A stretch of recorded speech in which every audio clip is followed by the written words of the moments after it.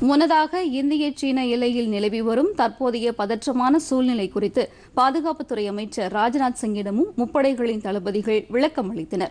பிரதமருடனான சந்திப்புக்கு முன்னர் இந்திய சீன எல்லையில் அமைந்துள்ள பான்காங் ஏரி அருகே இருநாட்டு படைகளும் குவிக்கப்பட்டிருப்பது தொடர்பான சூழ்நிலையை அமைச்சர் ராஜ்நாத் சிங்கிடம் ராணுவ உயரதிகாரிகள் எடுத்துக் கூறினர். அப்போது பேசிய அமைச்சர் ராஜ்நாத் சிங், எல்லையில் ராணுவம் மேற்கொள்ளும் முடிவுகளுக்கு அரசு முழு ஆதரவு அளிக்கும் என்று கூறினார்.